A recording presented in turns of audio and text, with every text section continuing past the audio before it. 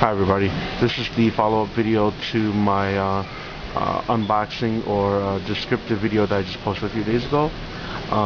This is Gigabytes 880GMA-USB3 AM3 Plus motherboard.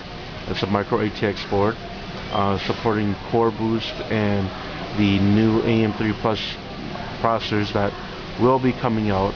At the time of this video, there were no AM3 Plus processors, so I have a Phenom 925 4-core processor and 4 gigabytes of GB of GDDR2 RAM.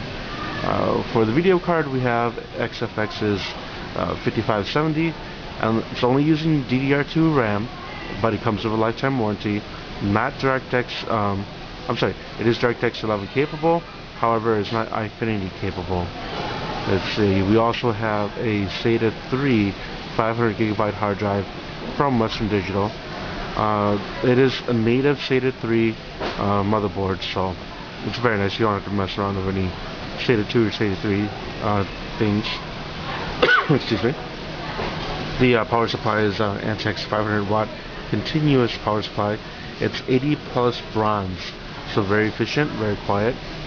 Speaking of quiet, the front fan is a 120 meter fan from Antec, and I'm going to rotate the computer around so you can see the front fan. The front fan is what you see in front, emanating the blue light. It's Antec's 3-speed 120 meter fan. It has blue LED lights, but what's really nice is that it has this little knob here for speed control, and it's something you want, honestly, because a 120 millimeter fan blowing at full blast can be noisy. So this build is meant to be a little bit more quiet than usual. We have it in a Micro ATX case. It's from Apex. It's a very popular case with the customers I cater to.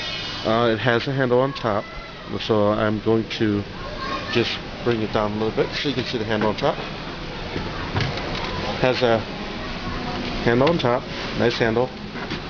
Turn to the front. Have a multi-card reader, LG DVD burner, all the stickers that come with the goodies in there. In terms of numbers, unfortunately I can't zoom in very well with this camera because until I get a replacement for my high definition camera, I'm using a photo camera, believe it or not.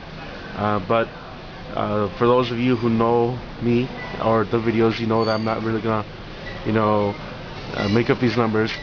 It's a 2.8 gigahertz processor, so Windows ranks it at 7.2. The memory is ranking at 7.5. Desktop performance for Windows is 5.5. 3D graphics is 6.6, and data transfer rate is 5.9. So pretty good numbers. It's an all-around nice balanced system. It would be better with a more powerful graphics card, definitely. In terms of gaming, it does game pretty well. I put on a couple games to test it, but you're not going to get like incredibly high frames per second, or you won't be able to turn up all the eye candy with this lower-end video card. But thanks for watching. Any questions or comments, please post them at the bottom of the video, and see you later.